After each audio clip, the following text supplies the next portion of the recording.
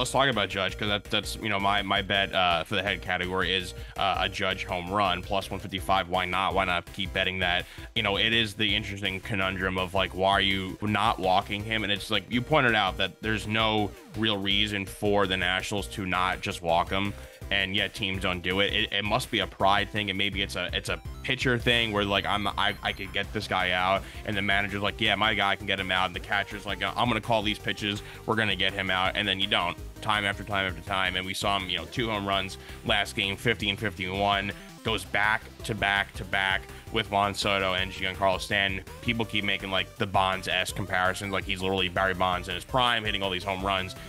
It is close to that. I tweeted something out a couple days ago. I just feel like the praise for Judge is not even where it should be. Like, you still have weirdos who are like Bobby Witt for MVP, and you have people, going crazy over Ohtani's grand slam the other night. I know the whole 40-40 thing, but like, no one is talking about what Aaron Judge is doing, is how many home runs he's hit and how many few games and few at bats. The guy is larger than life, literally. And maybe it's a Yankee thing, but like, to me, Judge is like the most likable guy. This gentle giant that never does a thing wrong. And having 51 home runs before August is up, before like week 1 of college football, like it's crazy. What I heard Shaq say a month or so ago, that he thought baseball had a chance to catch the NBA in terms of popularity, like, yeah, couldn't shake my head faster. I know. Okay, so we have a guy who's doing something historic, who's perfectly clean, who's completely likable, the best player on the biggest franchise by far in the entire country, and nobody talks about him. Meanwhile, like, the 7th man on the Knicks is about to make $50 million a year. And so, like, the idea that baseball's catching the NBA